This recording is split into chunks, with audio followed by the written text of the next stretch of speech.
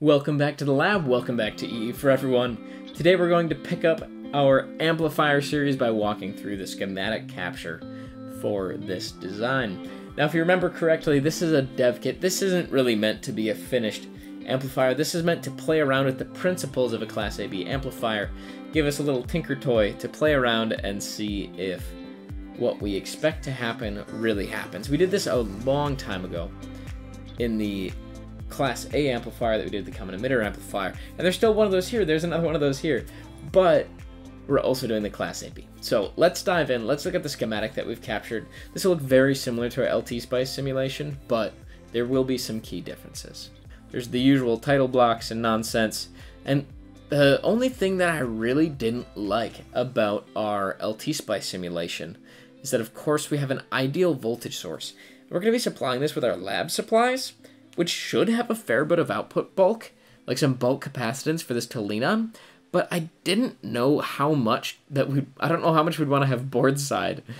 And so, now this isn't really ideal, but what I've done to deal with that is I just put an array of test points so we can get some through-hole capacitors and bodge them on the board. Not exactly what I would call ideal, but it'll probably get the job done. It's just not going to be pretty or fun.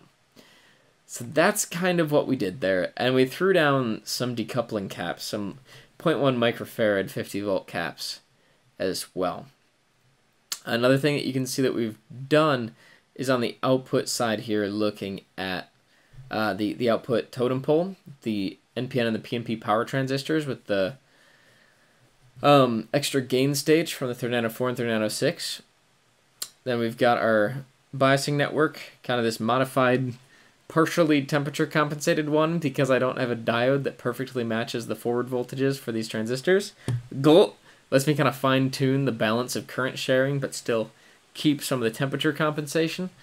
So yeah, we'll see what that turns out to be. Hopefully that's fine.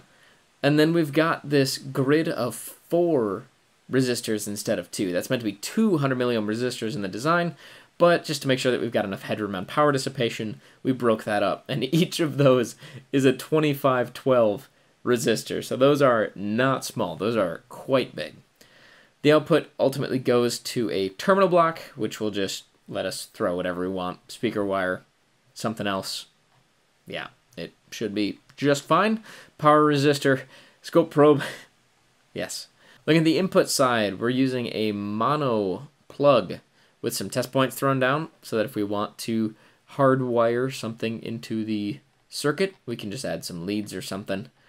I don't know what we're going to use at first, but I might need to dig out a signal generator of some form. The biggest positive change that I think we've done is we've added a Trimpot, a multi-turn Trimpot, in the biasing network that sets the steady state current through the totem pole, as well as a Trimpot for the bias point that chooses the nominal output voltage. So basically, the smaller this resistance is, the lower VO will be normally, and the larger this is, the closer it'll be to V+. So turning this on biases that, which turns that on, which sets it to ground.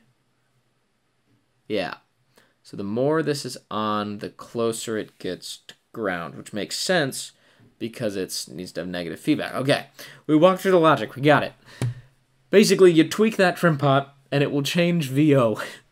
You tweak that Trimpot, and it will change the nominal current through 3904 and 3906. When you adjust RV3 to adjust that nominal current, you'll need to adjust RV2 a little bit to compensate for it, but those are the primary functions. You need to get them back in balance. So if you want to turn up the current through this totem pole, you can. That's fine. You can do that, but you might need to adjust that as well because you have some current flowing down through these and then back out through those. But check out the previous simulation videos where we're walking through the LT Spice sims if you want to learn more about that. It's nothing too crazy. It's pretty much a textbook implementation. So I think that's about all we've got to say. I can't wait to get this in the lab and look at the frequency response. The LT-Spice sims are promising, but that's not a guarantee, so let's dive in. Let's put this in the lab. Let's get this in physical hardware. Let's test it in the lab, and let's find out how well it works together. If nothing else, this will turn into an awesome Tinker toy, which will let us learn what we need to learn about Class AB amplifiers before we either build a higher power version, try something else, or hey, maybe try a different topology. Let's see. Let's just play around a little bit with amplifiers, because that sounds like fun. Okay, that's all I've got for today, but if you like this video, let me know by hitting that like button, getting subscribed, or leaving a comment down below. Coming up next, we'll be walking through the layout for this design, and then testing the hardware. I can't wait. A special thanks to our Patreon members and our YouTube channel members for supporting us directly. That really helps us out a lot. Thank you. Most of all, I hope that you learned something great today, and I hope to see you again soon. So thanks for watching Eat for Everyone, and thank you for staying till the end. Bye!